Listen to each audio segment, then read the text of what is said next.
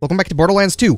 I have to do some stuff, so I have to go to some pumping stations, it looks like. This is another voiceover commentary. The rest of this playthrough is voiceover commentary because it's the same recording session and audio all got lost. I mentioned that in, I think it was part 138.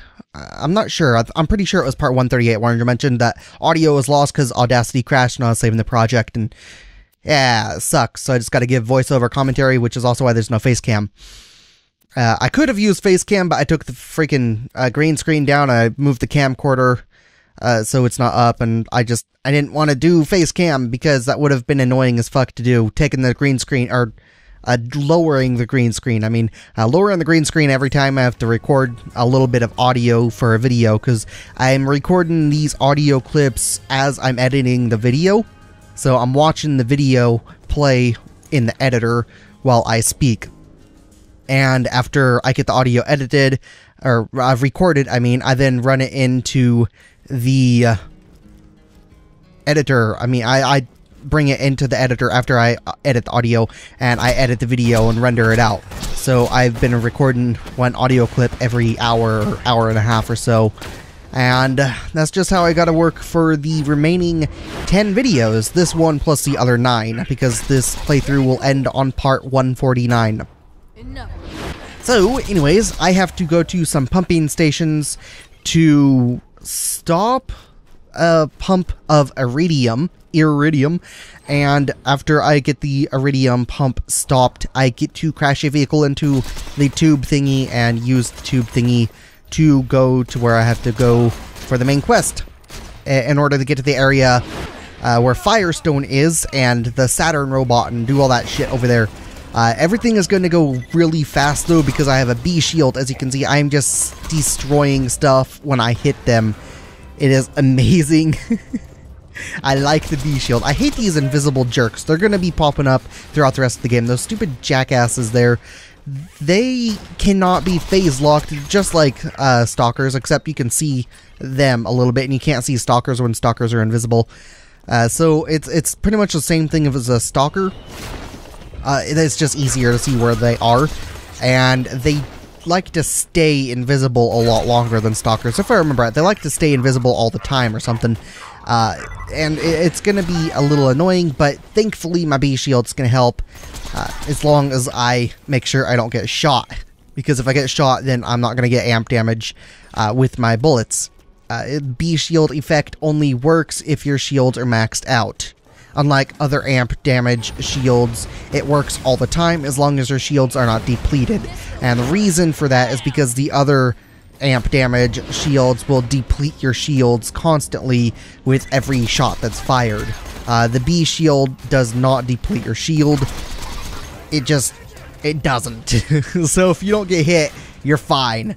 So I have to hide a lot more, but it's still a lot faster. Even with that hiding, the annoyance waiting for shields to recharge, it's still a whole hell of a lot faster than not using the B shield, because this damn shield is giving me a 40,000 damage boost, which is freaking incredible. And it's going to be really incredible when I get to the Saturn robot and when I get to the badass constructors later on in the game. Then when I get to the warrior too, it's going to be doing a shit ton of damage on warrior, and it's also one of the biggest reasons why I get to survive so easily against warrior, though I do die once, and I take a shitload of damage and I jump around and I have a lot of trouble there still, but most of that is because warrior is level 52, I'm currently level 50, I don't remember if I get to level 51 or not, I might get to level 51, but when I'm fighting warrior, he just does too much damage to me, and then the rack tended to go after me a bunch, really, which sucked.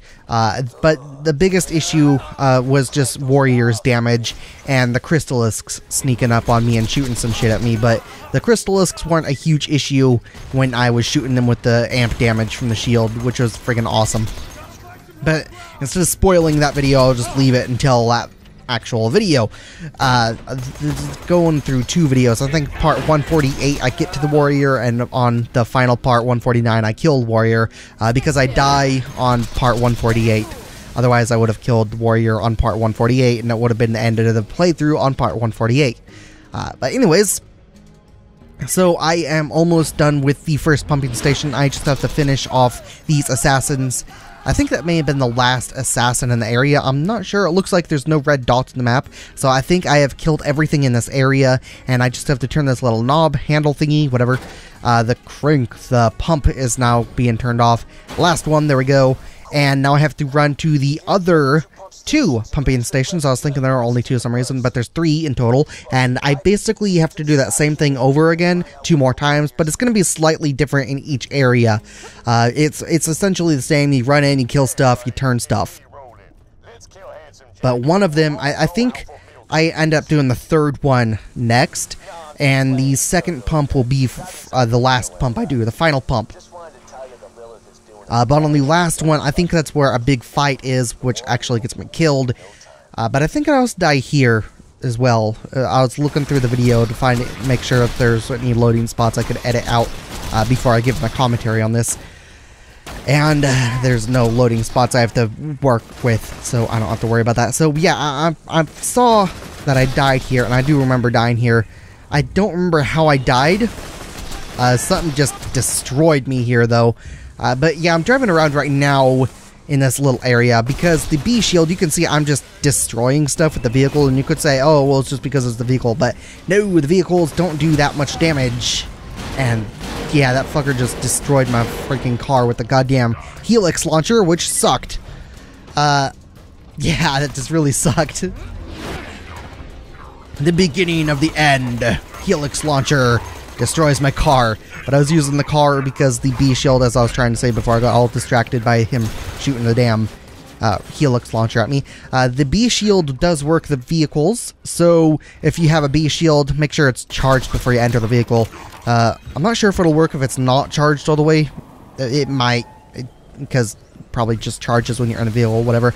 So just go in the vehicle when it's fully charged B shield, and you can drive around, and the bullets will do the same additional amp damage as a regular gun when you're outside of the vehicle, which is freaking awesome, and it's very, very helpful. And yeah, it looks like that's how I died. The B shield has a very weak shield because it does so much damn damage. So if you get cornered, you're going to die very easily, especially if you're around some explosions, and this stupid jet loader just annihilated me because I was already low shields, low health, and they shot some missiles, and the splash damage from the missiles managed to kill me because the damn explosion radius, not explosion, explosion, blah, whatever. So I have to go back over there. I think I get a vehicle and kill the remaining things this time, though, so we'll find out. I'm pretty sure yeah, it looks like that's what I'm doing.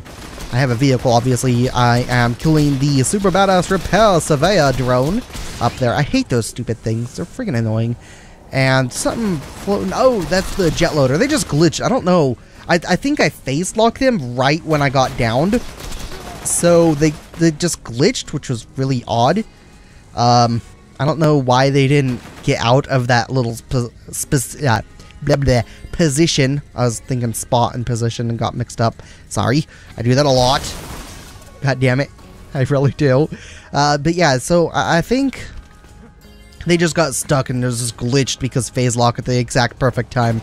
Some games, actually most games, I think, if you time stuff just right, you can confuse the games and they just won't know what the fuck to do. It's usually frame specific, though. Though if you really want to see this stuff, you can also look up speedruns. It's really, really neat. I like watching some speedruns sometimes. They're cool. People just glitch the fuck out of the game. It's like, are you serious? Are you fucking serious? And there's just some games you can beat in like 5 minutes start to finish. Just because you can glitch them that badly. And I mean, the games that normally would take like 4 to 8 hours or some shit. Or even more, like Wind Waker. The original Wind Waker, you can beat that in, well, like an hour, maybe an hour and a half if you're good at it. It takes a long damn time still, but I mean, compared to, I think that game's probably 12 or 15 hours or something. I don't remember. It's a pretty damn long game. It's a good game. I have the Wind Waker HD version on Wii U. I still need to get a new Wii U. I might be getting a new Wii U next month, finally. So for me right now, next month is July. It's June 25th right now.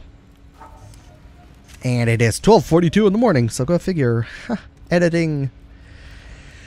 So yeah, let's just, yeah. Inside this place is the final pump. I guess I'm getting this area mixed up with somewhere else. So this area, yeah, the next area I'm thinking of where there's a big ass fight and ambush with constructors on each side, that's actually over near Firestone, because you go to Firestone in this game, which is awesome. I really liked seeing Firestone in this game, but I really hated seeing Firestone in this game too. Mostly because the Firestone in the first game, it looked nice. But in this one, though the graphics are improved, it still looks pretty much the same. It's just all the damn slag. It's just friggin' annoying. And yeah, that's what I meant to say when they were pumping, or when I said pumping iridium. I meant they're pumping slag, not pumping iridium. I think it's probably about the same thing, really. I think slag is just the liquid form of iridium or some shit. Maybe not. I guess if it was, then Lilith would just be able to use it like iridium, just refined iridium and stuff, but I don't friggin' know. I wasn't really paying too much attention. I don't look up information on that. It doesn't really matter. Either way, it's some purple stuff, and it just made Firestone in the surrounding area sound or look like shit. Anyways, that's the end of this part. If you guys enjoyed this video, feel free to let me know with a comment or a like, and I'll see you guys in the next part or some other video. But until then, I'll see you guys later. Thanks for watching. I'll see you guys then. Bye for now.